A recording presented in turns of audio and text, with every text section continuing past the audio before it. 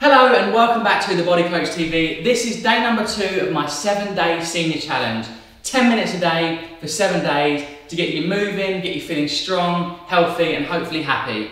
Now today's session is simple. 10 exercises, working for 35 seconds on each move, followed by a 25-second rest. If any move doesn't feel suitable, simply switch it, skip it, have a little bit more rest and rejoin when you see an exercise that you can complete. So again, try not to be hard on yourself. You can't do an exercise really deep, with really good range of motion. This is about building you up. It's about increasing your range of motion, getting you feeling stronger and hopefully improving things. So, first one, nice and simple, is going to be some nice straight punches. So feet planted on the ground, sort of in a little squat position, bend the knees slightly, and then we're just going to throw nice straight punches for 35 seconds. Here we go. Right, so nice long arms, we stretch and punch. We're trying to raise our heart rate here. And obviously from the side on you can see, I'm just pushing and I'm pulling. So push, pull, Good, you can go slow, or if you want to, you can pick up the speed. Whatever works for you, just really think about elevating your heart rate and getting the most out of this workout. It's 10 minutes. You're gonna feel amazing. If you feel a bit tired now, you're gonna feel energized by the end of it. Come on, 8 seconds, nice and fast. Push, 5, 4, 3, 2, 1. And rest. Perfect, good start. Next exercise, we're going to do a shoulder press. So imagine we're holding some dumbbells or some resistance bands, whatever it may be, but we're just going to use body weight. So hands to the side, elbows out, we're going to press up and then down. So we're trying to not push forward, try and get your elbows back. So squeeze the shoulder blades and then press up and down.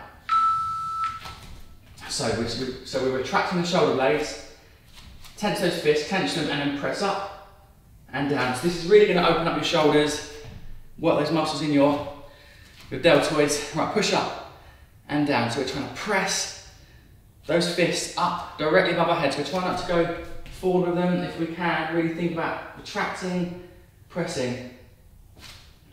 That's it. So this is great for your shoulder health. Really going to, and it might feel a little bit tight in some of those areas, but really think about pushing back with those elbows and pressing up. Right, shake them off. So next one, again, another exercise for the shoulders. Arms out nice and straight. We're going to go clockwise to begin with. So tiny little circles, clockwise like this, and then we'll rotate and we'll change direction. So you're going to feel it in your neck and your shoulders. Again, shoulders back, arms out straight. Let's go clockwise. So just bringing those arms forwards, tiny little circle. So clockwise rotations. Try not to let the arms drop here, but try and keep the arms out nice and straight. I'm already gone. I mean, don't feel it in 6 seconds, right? So, right, keep going and we'll change at the halfway point and we'll change directions. So it's tiny little circles, shoulders back, retract those shoulder blades and let's change directions. So anti-clockwise. They're tiny. We're not doing big circles like this. It's tiny little, oh, that's hard. Right, arms straight. Come on, push them out. Push the arms out. 7 seconds. Tiny little circles. Ooh. Felt that. Right, next one, we're going to do some high straights. We're going to basically throw some punches and throw them up. So rather than going sort of straight across the body, we're going to go a little bit high. So again, working the shoulders. So in this position, feet sort of shoulder width apart, we're going to punch up. So look up where you're going and get that little pivot in the feet. So you're sort of pivoting, bit of rotation through the spine. Let's go, so it's up and across the body. It's kind of like a shoulder press, so punching up. Nice and high, perfect. Keep it going. So really get that rotation. Obviously slow things down if you find it's too difficult, but also if you find it's a little bit easier and you can go a bit quicker. Let's go. 1, 2, 1, 2. Pick it up, 10 seconds. Keep moving, keep it going. Stretch up, push. Really get that nice big reach. 3, 2, 1. And relax, perfect. Right, that's 4 complete. Exercise number 5, we're basically going to do it, if we can, a squat. So you don't have to go really deep into the squat, but what we're going to do is squat down, and as we come up, we press. So it's squat, press. So imagine you're holding dumbbells again, so working the shoulders, and the aim here is to bend from the knees, sit into the hips, and push up. Good. So we're trying to squat down, and we drive up. And remember, if you can't get deep into the squat, just do a really shallow rep. So literally bend and up. As you get a bit more strength in these quads and your hips start to open up, you'll be able to get much lower in the squat as you come up. So squat, press, good.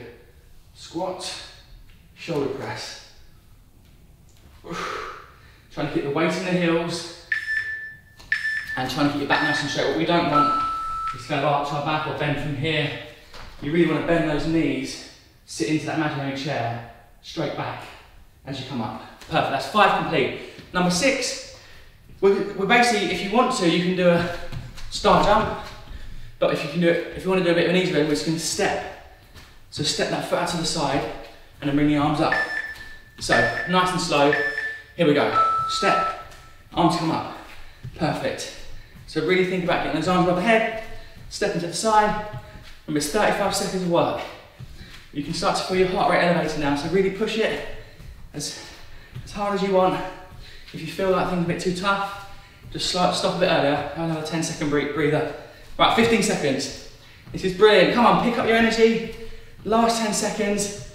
One thing I always say about exercise is you never regret a workout and you always feel better afterwards. 3, 2, 1, and relax. Perfect, right. Doing good. 4 more to go. So what we're going to try and do now, if you can, we're going to go down onto the ground. So sitting down nice and gently onto the floor. You can obviously miss this one out if you want to. What we're going to do is lying flat on our back. We're going to lift our knees up like this, hands on the ground, and just take one leg away and back. So nice and slow. And the aim is to kind of keep your abs engaged. So really think about your core muscles. So when you kick out, your back doesn't arch. You're trying to keep this engaged. Like really think about these muscles now. So it's hard obviously to kick the foot right away. If that's too hard, just take it slightly away and back. Slightly away and back. Slightly away and back. This is strengthening your core muscles here now. We need that for our posture, to improve our strength in all other exercises, having a good core. So again, if you take the foot right way, it's going to be harder. It's going to maybe make the back arch a little bit. If that's too challenging, I would just take the foot slightly away, and you've got to imagine like tightening this area.